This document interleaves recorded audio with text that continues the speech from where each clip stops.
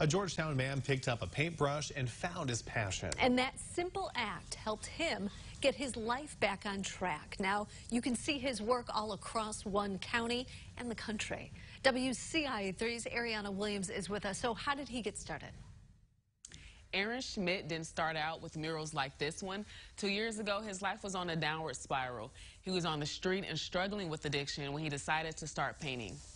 Someone saw one of his paintings and they wanted to buy it.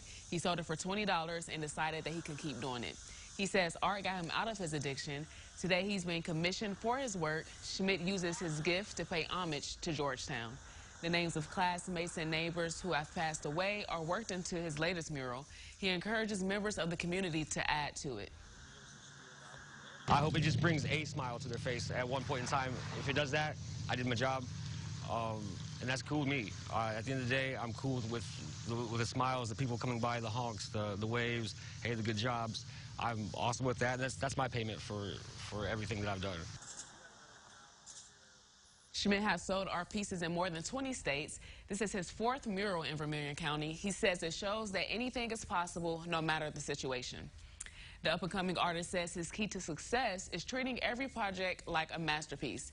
If you want to see his work in person, we'll have the addresses of his murals on our website. Jennifer, back to you. They can do a tour around Vermilion County and look at all of them. All right, Ariana, thank you.